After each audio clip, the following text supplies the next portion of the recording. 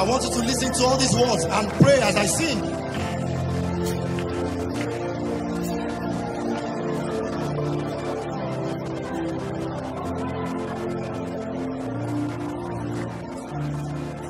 Your mercy separates me.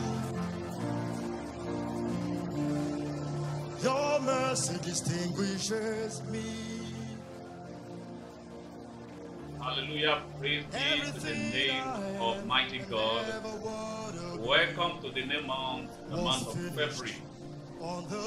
Glory be to the name of the Lord for giving us this beautiful month, this glorious month.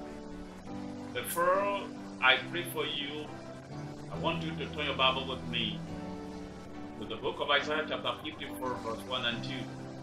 So that we may know the mind of the Lord for us in this new month. Isaiah chapter 54, verse 1 and 2. Sing over me, you who have not borne, break forth into singing and cry aloud, you who have not labored with child. For more are the children of desolate than the children of married women, says the Lord. Enlarge the place of your tents. Let them stretch out the curtain of your dwelling. Do not spare length your cord, strength your stick. February is a month of divine enlargement. God wants to enlarge you in every area of your life in the month of February. God is talking to every children of God, wherever you are, all over the world, that you enlarge your coast, enlarge your tents, because God wants to give you a divine increase in this new month. This month of February, God will make you big. God will make your business expand. He will expand your family.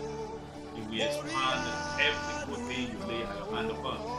So get ready for divine enlargement in the month of February. I want to pray for you today.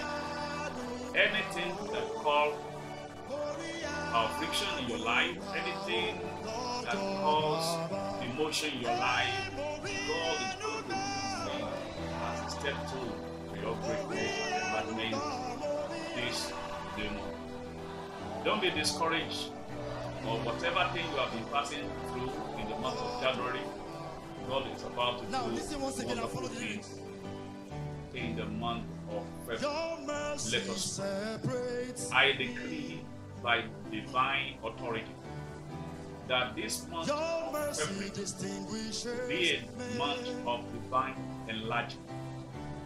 You will enlarge our coast, you will enlarge our business, you will enlarge our family, you will enlarge us in every area of our life. Everything that's cutting us short is taken away. Everything that hindering our progress and our enlightenment, God is removing it right now. May you receive ordination for enlightenment in the month of February. You will never be cut short. Every of your expectation will never be cut short. God will fulfill all His plans and purpose in your life this new month. So shall it. Jesus, in my name I pray. Expect your greatness, expect your enlightenment in the month of February. Happy New Month. God bless you. Lift your hands up,